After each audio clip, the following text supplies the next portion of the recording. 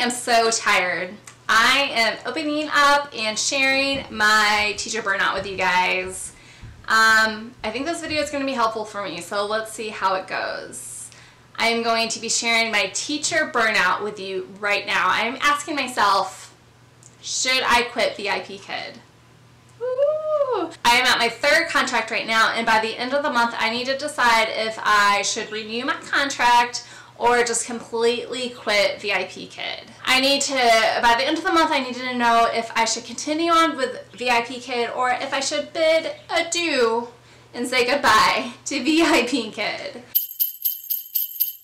But first and foremost, hello, I'm Sirena from sincerelysirena.com. If it is the first time you are on my channel, please do not let it be the last. I love helping others discover the joy of online teaching while also giving tips, tricks, and inspiration on how you can be the best human that you can be. And if you find this video helpful, please let me know by hitting that like button. I will be ever so grateful. And if you guys hear those birds tweet tweet, those are my daughter's pets. And I'm going to go shut her door right now. I am wearing many hats today. I am wearing the hat of mommy, of cook, house cleaner, wife, educator, and everything.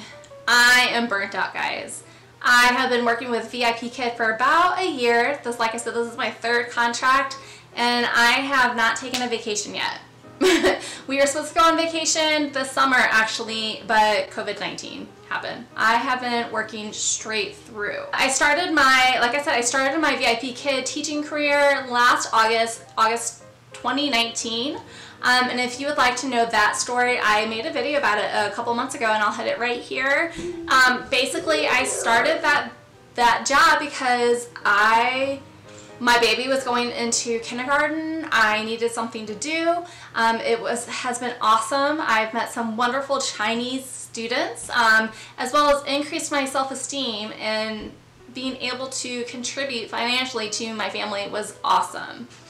Fast forward to February 2020, I started seriously taking my YouTube channel seriously. I wanted to help other people out there like me, stay-at-home moms that didn't really have a whole lot of real-world work experience, go to the classroom and teach and earn an income for their families, as well as establishing myself as a champion of online teachers. And it has been so fun to create stuff again. Everything was going great until March of 2020 when the world exploded. It exploded. That is when COVID-19 finally reached America as an epidemic, a pandemic, and the world shut down. And not only was I trying to still teach my VIPKID classes, still do creation for YouTube, but I was also crisis schooling my two children that were now home with me 24 hours. My dear children. I love them. I love them so much. But I'm thankful. I'm very thankful that my oldest is a brilliant girl, and she can basically do the online stuff by herself. But my son Blake, who you've met here on my channel, he is on the autism spectrum. He is 6 years old, and he does need support. He needs a lot of support from me, from my husband, from therapists. But when the pandemic hit, his whole world collapsed. He was no longer getting social stimulation from school, no longer getting therapies. He needs OT and speech therapies. Not only was he getting that from school, but he was getting it at a private practice that I would take him twice a week. He was no longer getting that either. And it is now August of 2020, and I have finally thought it was safe enough for him to go to the private OT and speech. So he has not had any therapy for like 6 months, which is hard. It's hard for me as a mom to see him. He's doing great, by the way, but I know as a mom I felt like I needed to be doing more things for him. I have also had to go through this crazy collective decision with my husband, which, by the way, for all of you parents out there that have to make a decision about your children's school, whether it be to send them to public school, to opt the virtual option if you had that option, or if you didn't have that option at all, and the school district is either making you send your kids to school or making you stay at home. Or if you have completely decided to go rogue and pull your kids, disenroll your kids and started homeschooling, this has been probably the hardest decision as a parent, if not a human being, to make. It has been super stressful. Come here, Blakey. You want to come sit with me? You gonna sit with me? You can sit with me. That's fine. And this has been the hardest situation as a parent could ever do. Like, I'm gonna be honest, I have depression and anxiety disorder and stressful things. I'm a thinker too, analytical. I get into my head and I think a lot, and that can affect me. Lack of sleep can also affect me. And if you have anxiety or depression, you know what I'm talking about. It can be like bad. It can go bad, and it can go bad fast. There's days where I just want to sit on the couch and not do anything because I could not come in terms with my decision. So a decision has finally been made, and I feel at peace with it. And with that decision, has to come some changes. Something has to change because Mama needs her sleep if I'm gonna make sure these little ones are good. Because at the end of the day, like, these guys, my kids, are the most important thing to me. Before today, or before I made this decision with VIPKID, I was working early mornings, 6 days a week. I was getting up at 3 a.m. I was going to have my schedule open from 3 a.m. to 7 a.m. And my schedule has been pretty booked up until like maybe the last 2 months. Has been booked, and I've been fine, and has been good for me to get up that early, and financially been worth it because I was able to make 60 to 80 bucks every morning before my kids got up, and that was fine. But now I've seen a steadily decline in my bookings with VIPKID, and I know that I am not putting the effort, because I know there's effort. There's effort, definitely effort for you to stay continuously booked. You know, make sure that you do your feedback okay. You make sure that you are interacting with parents on Chinese media. You are doing your certifications, as well as taking workshops. Like, there's a lot of stuff to do for you to be fully booked with VIPKID, and all that was going on in the back burner because I have been just busy. Not only am I doing my content creation and trying to have a fun summer with my kids while social distancing, I have also picked up Outschool, and Outschool has been amazing, and it is taking time to create my courses for Outschool, and I'm not complaining about that one bit because I love Outschool. It's filling my cup right now. I am able to share my passions with like-minded students. It's amazing to see that there are young people out there that are into history as much as me, or into Harry Potter as much as me.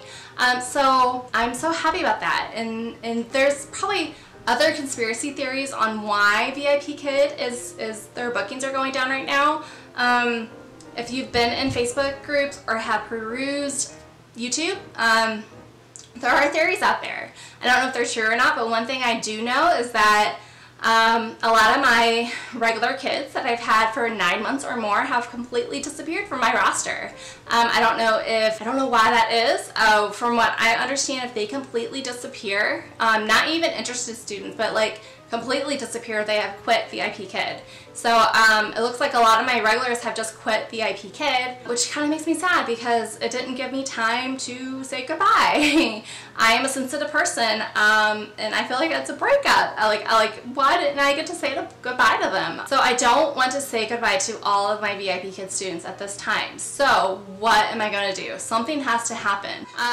My kids can't go because I love my kids. Content creation can't go because I love helping teachers. Outschool can't go because I am loving my students on Outschool, and I love that I can share my passions with like-minded people. Like, it is amazing for me as a self-proclaimed history and Harry Potter nerd to know that there are other young people out there like me. And there's this community that loves history and Harry Potter. It's amazing. So the last thing is VIPKID. Oh, VIPKID. So I am a sensitive person. Like I said, I have depression and anxiety, but I'm also sensitive. I was that kid up until 7th grade that I cried at the end of every school year because I was going to miss my teacher, my poor husband. I'm just sensitive, and I get attached to things. So I'm not ready to say goodbye to my VIPKID students, even though I was not able to say goodbye to like half of my regulars. I'm not ready to say goodbye to my brilliant twins that are so easy, so fun, and so smart. They are the smartest kids I have ever known through VIPKID. I'm just not ready to say goodbye to them. So this is what I'm going to do. And thank you for sticking through the end of my plan. This has been so therapeutic for me. I am going to cut my availability. I'm cutting my VIPKID availability in half because I just cannot get up early in the morning every single day. No more. So I'm cutting my availability from 6 days to 3. I'm going to work Monday, Tuesday, and Wednesday mornings only, and I'm going to open up the availability from 4 to 7 a.m. I'm going to do the things that I need to do to get bookings. I'm going to look at my certifications and try to get all the certifications that I can. I'm going to send student e-cards. I'm going to do great feedbacks. I'm going to talk to learning partners and talk to my parents on Chinese social media. So after 2 months, if I am not fully booked, or if I am not 90% booked out of my availability, I'm going to go look back and try to reevaluate.